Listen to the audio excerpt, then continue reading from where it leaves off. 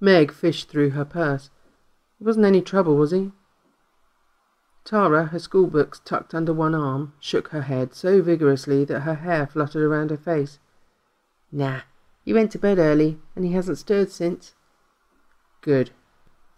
Meg produced the promised $20 and added an extra 5. She'd been away for nearly an hour longer than she'd anticipated, and she could only be grateful that Tara was patient enough to wait for her. Tara said her goodbyes and hurried to her car, while Meg let herself into the house. The building was still and dark. Meg didn't expect her husband home for another hour or two. It was football night for him, and sometimes he wouldn't come home until the early morning, tired and delighted, smelling of cheap beer. Meg dropped her car keys and purse onto the kitchen counter, then went to her son's room. She kept the hall light off and pressed the door open gently, expecting Riley to be asleep. The boy was sitting bolt upright in his bed, though, and he gasped when Meg opened the door. She turned on the light and went to him. "Hey, honey, what's wrong?" His dark eyes, so much like his father's, blinked at her from under long lashes. "Bad dream." His eyes immediately turned to the window. "Want to tell me about it?" Meg asked, sitting on the edge of his bed. She could hear their dog, Jasper, barking in the yard. Something's gotten him worked up. I have to check on him before bed. Riley gave his mother a sidelong glance, but hesitated, seemingly uncertain how to start. "Have you ever heard of the Bogrot?" Meg quirked her eyebrows up. "Nope. What's that?" "Tara was telling me about them." Riley shrugged and pulled the blankets further up his body. "She says one's been following her." Meg pursed her lips. "She shouldn't be telling you scary stories, especially not before bedtime." Riley's huge eyes turned back to Meg, desperately sincere in his desire not to get his babysitter in trouble. "Don't blame Tara. I made her, I begged her to tell me the scariest story she could. She didn't really want to, but I made her tell me about the Bogrot." Bogrot sounded like exactly the sort of name a young adult would choose for a fictional monster. Meg sighed.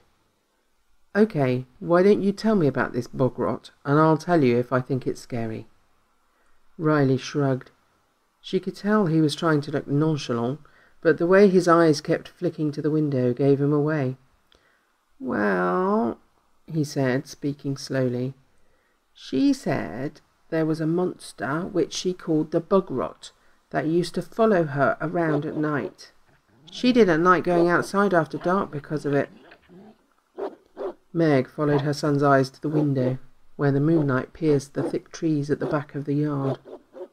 Jasper's barking was becoming more frantic. He's probably found a raccoon.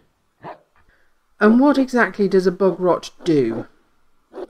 "It makes squelching noises when it follows her. She says it hides in the shadows so it's hard to see, but it has yellow eyes and really long claws." "That sounds ridiculous. He's getting too old to be frightened of monsters." "And it scared you so badly you had a nightmare?" Riley bristled. "You didn't hear the way she described it, like it could really be there, waiting for me to step outside, waiting for you." He shivered and pulled his blanket still higher.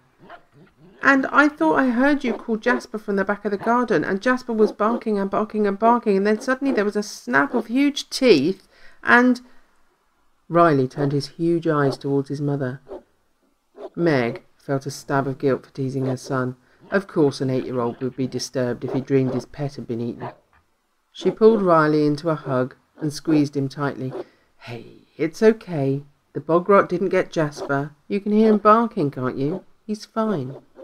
"Yeah," Riley said, although he didn't sound convinced. "It seems so real, though." "It can't have been, honey." Meg brushed Riley's golden blonde hair out of his face and kissed his forehead. "I only just got home. There's no way I could have been calling Jasper." Riley hesitated, and Meg guessed she wasn't getting the full story. She raised her eyebrows at him in silent question, and he shrugged. It's just the other thing Tara said. She said the Bogrot can imitate human voices. So it could have been the Bogrot at the back of the yard calling Jasper, and he thought it was you, and...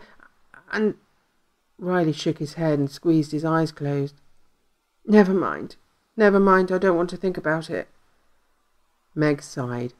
She had no idea what Tara had been thinking, coming up with such a ghastly story. The only comfort was Jasper's persistent barking. Meg gave her son's forehead a kiss, and then stood and approached the window. The clear moonlight painted over the closer patches of grass, but the trees filled the back of the yard with shadows. A glint of silver caught Meg's eyes, and she saw a dog tag lying on the ground, next to fur, a clump of fur, golden brown, with blood-stained tips, laying next to Jasper's tag. Meg raised her eyes, searching the yard for the barking dog, and saw 2 faintly glowing globes hidden in the shadows at the back of the yard. Then the globes blinked as the Bogrot barked and barked and barked.